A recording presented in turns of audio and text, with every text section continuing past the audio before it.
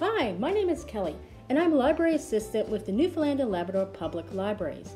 Now, as our days grow shorter and our nights get colder, and we're snuggled in with our loved ones or our family or our bubble, this is a great opportunity to fall into board games at the library.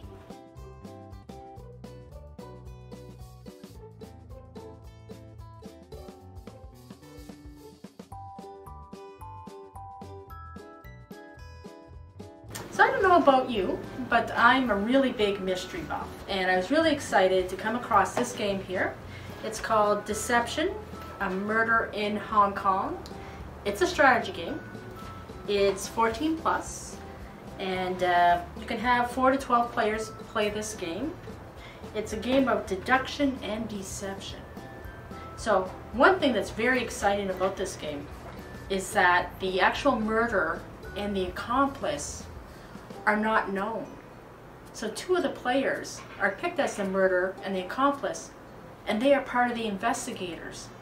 So they're like these secret spies, secret murderers that are sitting with you around the table. So you have to try to solve the crime, and as well you have to watch out for the murderer and the accomplice. Because the other aim of the game could possibly be to murder the witnesses. So awesome game, definitely worth picking up. Drop by, pick it up, and see if you can solve the crime.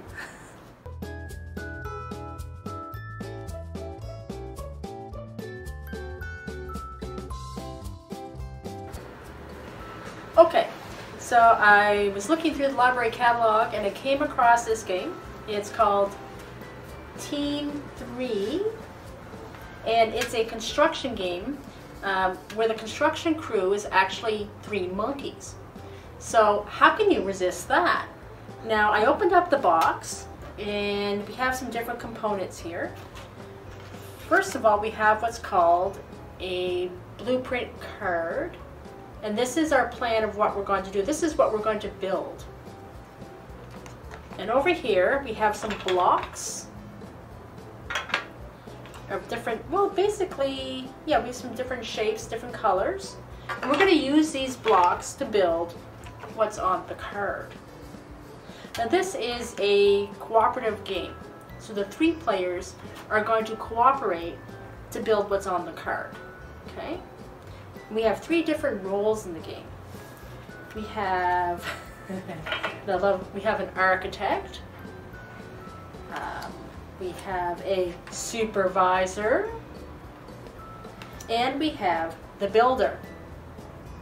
Now, with the 3 monkeys, it's sort of that thing of, not speaking, not seeing, and not hearing. So each person has a challenge that they need to overcome, each role. So the architect can't speak, and the builder can't see.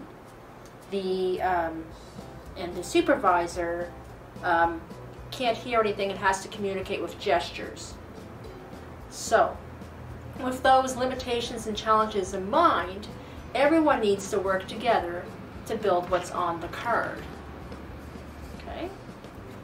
It's a 14 plus game for 3 to 6 players. It takes about 30 minutes. Anyways, happy building.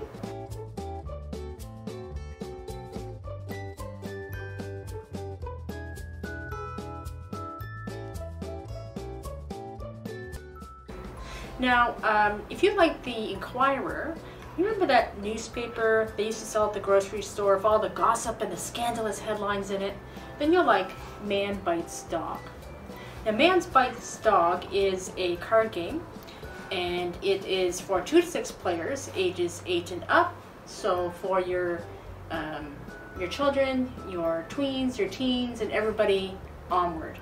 It's a great game if you have some time that you need to fill and you need to keep the kids occupied, or the adults for that matter. So what you do is you have a dealer, and the dealer deals out hands just like any kind of card game to a couple people. You deal out so many hands, so many cards rather, And then the person picks the ones they want to keep, and then they discard the other ones. And then the dealer replaces those. So you're left with a handful of cards, and they all have words on them like fake or false for. And you string these together to make your scandalous headline. Now each card has a certain amount of points on it, so you want to make headlines where you can get the most amount of points. Now, if you want to double your points, you can do so through the use of these exclusive cards with the little dog on them. So that doubles your points. And these are randomly distributed through the pack. So anyway, whether you're the angel rescuing the teen, or you're the library assistant, plays man bites dog, I highly recommend this game. Have a good day.